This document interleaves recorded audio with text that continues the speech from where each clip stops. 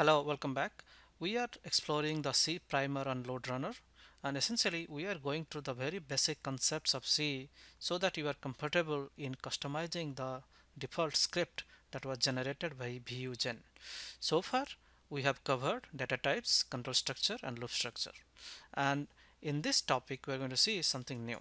So if you remember that whenever we are defining a variable of integer, so this is how we are doing int a, and then we are assigning a value to that. So it may happen that sometime you want to have a variable of same type. That means I will have I want to let's say I want to store the grades of the students. The grades of students are integers, like any number between 0 to 100. Okay, so in that case, let's say I have 100 students. To store the 100 students grade, one option I can do, I can define 100 variables like this: g1, g2, g3 and up to g100. So this is one approach. So another approach is through array data structure. The way we want to define an array is like this, and first you define what type of array you want to have. So in this case I have integer array. Then what is the name of the array? Let's say the name of the array is grade. How many number of elements this grade will have? Let's say in this case I will have 100. Okay, and then what you can do, you can assign the grades within a curly braces and then put the numbers, say 10, 90, 20 and so on. Okay, so this is how you are going to assign the grade. And by this, now if you want to visualize this thing, it's going to look like something like this, where this a big box is there. Okay, and then 100 elements like this, and this is the first element, or this is also indexed by 0. That means grade 0 is the value at this location. And what is that value at this location? This is basically 10.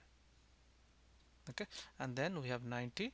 Similarly, the second element can be accessed by notation grade 1, and the 100th element will be accessed by grade 99.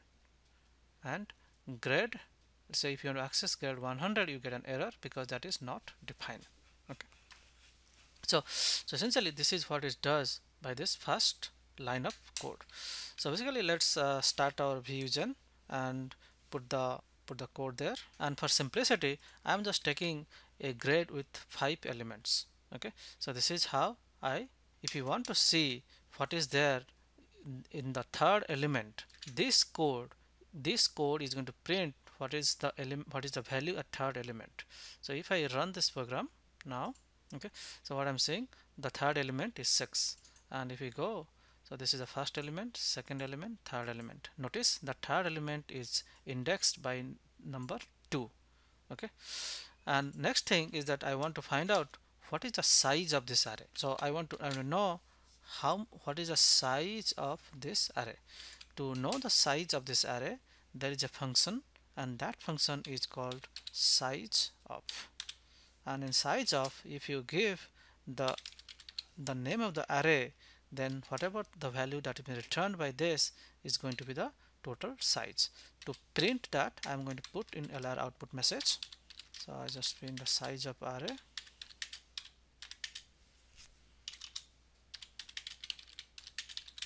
%d, and let's print. So how much you expect? What do you expect the size of array? So the answer is 5 or something else. Let's run this program and see what's the output message that we're getting. So it looks like the output message is 20. So it looks like the size of this array is 20. So actually what happened, since an integer array, each of this integer take 4 bytes, and therefore since we have 5 elements, therefore the total size of this array is 4 into 5, so that is 20. So that is why we are getting 20 here.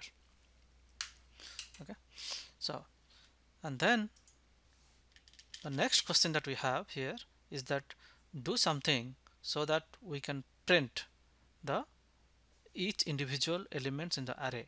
That means what I need to do, I need to do some sort of loop so that I can iterate and print each of this element. The first element would be given by 0, and second is 1, third one is 2, 3, 4, and so on. To do this, so let's define a variable count, and then within a for loop we start count at 0. Then we want to do less than, count less than, how many times you want to iterate, that is the size of grade. That means what's the total size of the grade, and this is, since this is an integer variable, then we want to know what is the size of int. Okay, so this many times. So basically what is going to, size of integer size is 4 bytes and size of grade is 20, so 20 by 4 is 5. Okay, so that is basically, to in order to know how many elements there are in an array, this is the way that you can figure it out. And then I want to do count, I'll increment the count and I'll start a loop, and here I'm going to LR output message, and I'm going to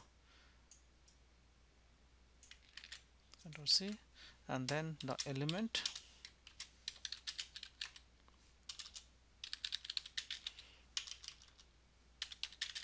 at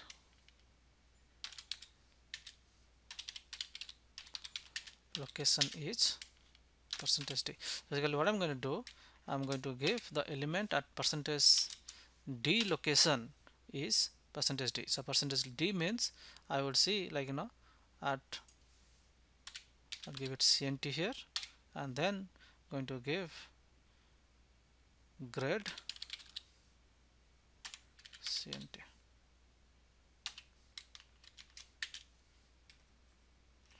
So I have to finish the code here.